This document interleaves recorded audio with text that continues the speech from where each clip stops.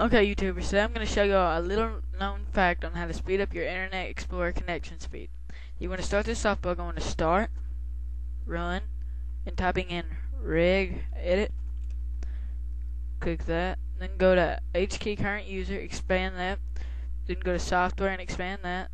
And find Microsoft, expand that. Go down to see Windows. Then go to Current Version. And then find, wait a second, Internet Settings.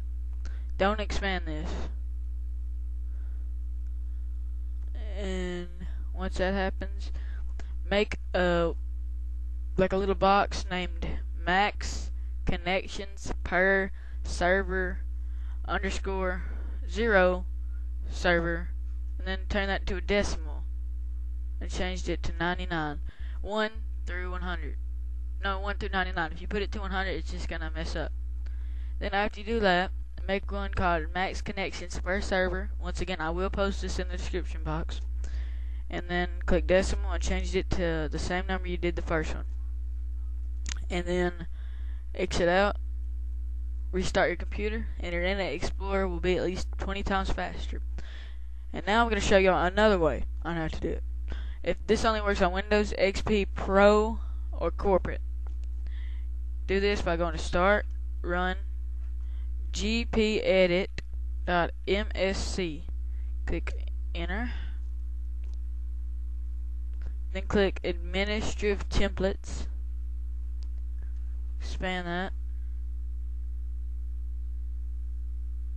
Give it a second.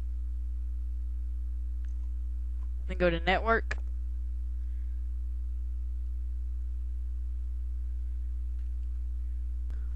Then go to QoS Packet Scheduler and click Limit Reservable Bandwidth.